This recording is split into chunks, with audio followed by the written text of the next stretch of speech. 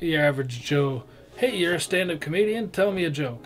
Your first thought is how many different ways you want them to die. Give it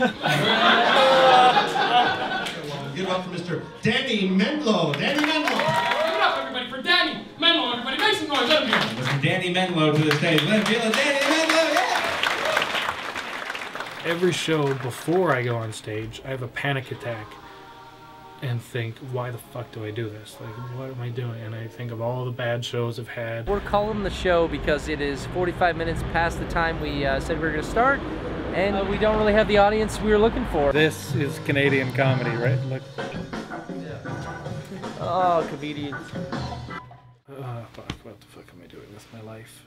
Is this something I need to do? And get a real job, and then I have fucking your friends and family and stuff, and so...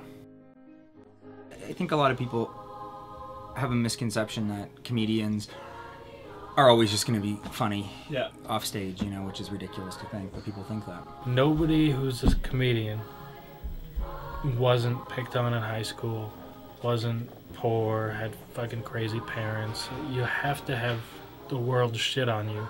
Everyone does this as a self-defense mechanism. When you die, it destroys everything, you question everything, you want to quit forever. Everyone bombs, but one night, you're going to go up, you're going to suck.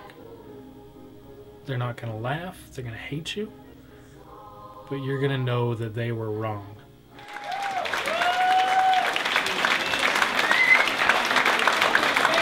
Danny Menlo, everybody.